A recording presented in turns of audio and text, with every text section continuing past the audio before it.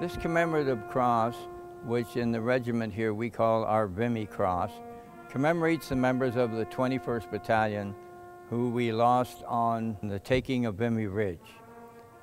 Taking of Vimy Ridge was important not only to the Allied cause, but it was very important to Canada.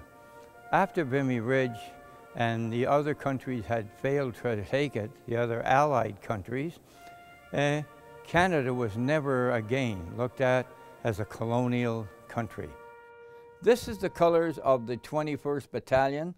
That was the unit that was sent overseas out of this armories.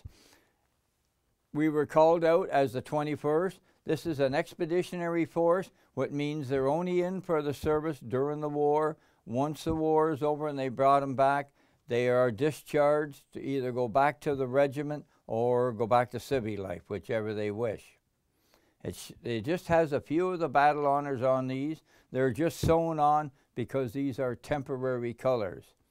Okay, now I'm just going to go down another drawer and show you what happened after the war. We had the colors redone again. This time they're done as permanent colors. They're all embroidered on. The battle honors are embroidered on. The King's crown on the top. The name, instead of the Expeditionary Force, it has the Princess of Wales' own regiment. I got to meet a lot of the men of the 21st Battalion. And it used to be a real joy because on Friday night we'd come down to the sergeant's mess and we'd come in the mess and there'd be anywhere from a dozen to 20 members of the 21st all sitting in there. We had a big round table there and it was nicknamed the bullshit table. These fellows would go in and talk to each other about the First World War, because what they'd went through, they couldn't talk to anybody else about it. They'd talk about it amongst themselves. We have as much as possible in this museum, which is hands-on.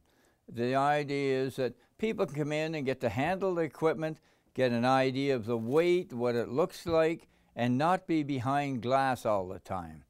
Many of the people who come into the museum are very impressed with the fact that they can actually touch it, pick it up, and everything. And it is much nicer.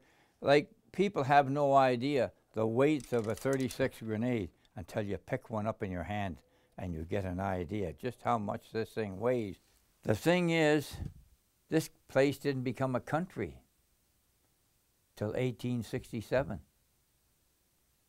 This regiment's older in the country. And the history of the militia is the history of the country.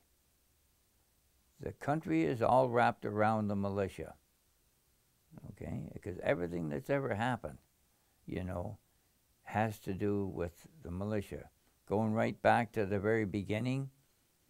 And if you don't know your past and the mistakes were made, you're bound to make them again.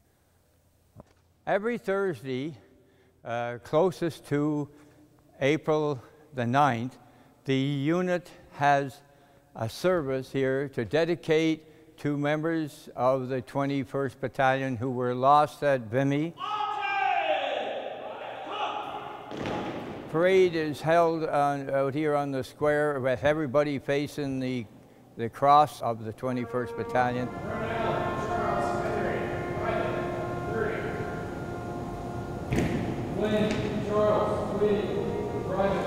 The names of the 73 members of the 21st Battalion killed at Vimy Ridge are read out.